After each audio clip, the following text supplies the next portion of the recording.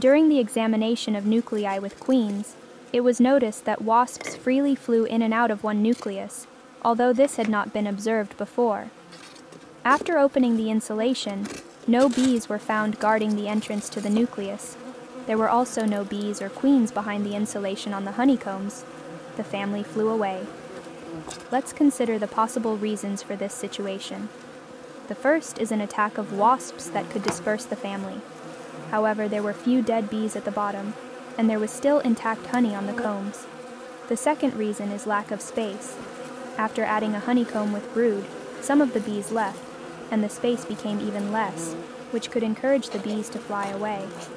It is optimal to remove the queen from the nucleus after she has started laying eggs, for sale or other work, and to place the queen box again for the bees.